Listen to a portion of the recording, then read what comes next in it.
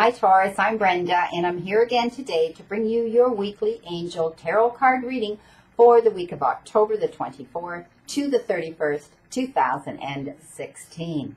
I want to thank you for your interest in my channel and for viewing, liking, and sharing these videos on YouTube with your family members and friends.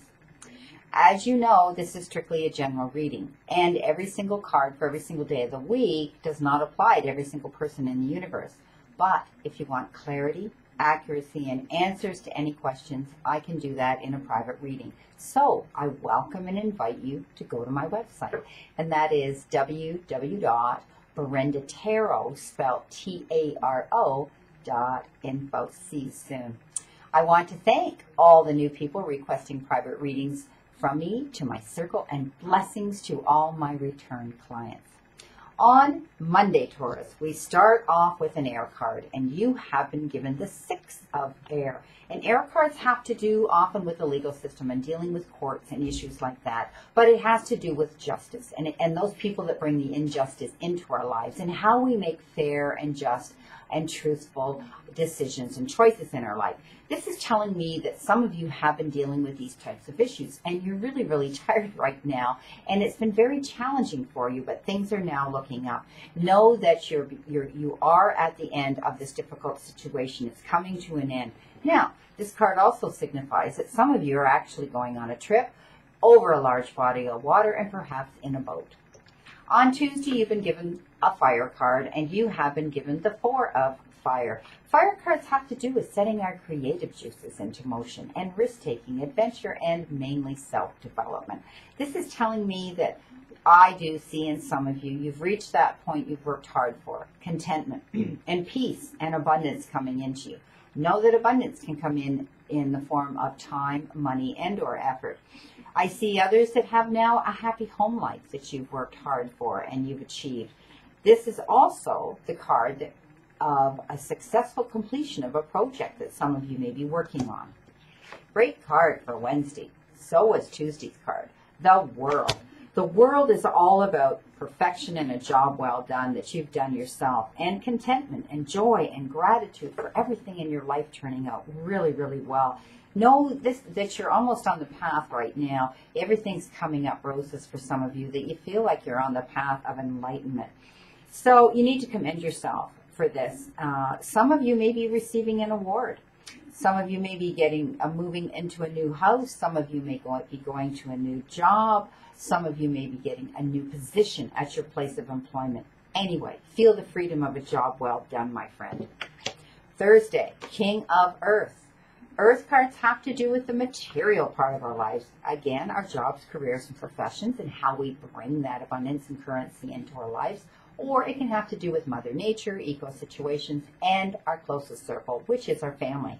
This is telling me, again, this is a great week for you guys, Taurus. It's telling me that this is a successful time for some of you. So this is that Midas touch card I talk about. You can land on your feet and come up smelling like roses no matter what you do this week. So please confidently accept any new opportunities coming down the path. Know that it'll be fine if you do. It'll be great if you do. On Friday, Water card, 4 of water. Water cards are our relationship cards, sometimes romantic and intimate and other times not. This is telling me some of you are in a situation and or a relationship right now in your life, and you feel like you're missing an opportunity to the point you're discontented, you're bored, you're asking yourself, why am I in this? Why am I putting up with this? Why am I enabling this in my life when I'm really not happy with it? So open your eyes to any new possibilities coming down your path. On Saturday, again, the Ace of Water. Aces, again, are the beginnings of things in any suit. This is telling me that some of you are in it, the budding part and the beautiful part of falling in love. And others that have been in a relationship for a very long time, that you've had a few of these, you're going to see the resurgence of this relationship coming into play again. It's almost like spiritual growth and enhanced intuition for some of you. It's like, I knew this was going to happen, and bang, it did. And again, that's, we are what we think, basically, and the law of attraction, and I teach this all the time. Now, for others, I see you're moving to a new home. Okay, that's not the first time that's come up.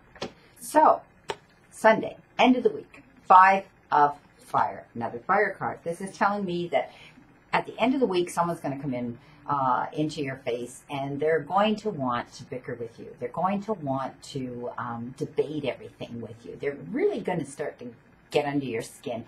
And so you need to know that this individual has competing goals, and this is why this person's doing this. So there may be a little bit of a conflict with this individual. So just a heads up to know at the end of the week, you may be having a little bit of a confrontation with someone. At the end of the reading, I did incorporate that one Ascended Masters Oracle card, and they gave you this. Find the blessings in your current situation. So, you know, sometimes we don't, our prayers don't get answered. And we later on down the road find out that it was for the better, like that song. Thank God for unanswered prayers. Okay, so sometimes we can be in a situation that might not be that we think is to our best benefit, or that this is what we wanted, or this is what we wished would happen, and it didn't happen. Okay, so find the blessing in your current situation. Look at this situation and say, you know, it was a blessing in disguise. I wish you a great remainder to today, Taurus, and a wonderful optimistic week to look forward to. Again, I leave you with another quote, and this quote sort of does fall in the line of the law of attraction. A negative person sees a difficulty in every opportunity, but a positive thinker sees an opportunity in every difficulty. See you again next week, my friend, and know that I continue to stand in the circle of light for you.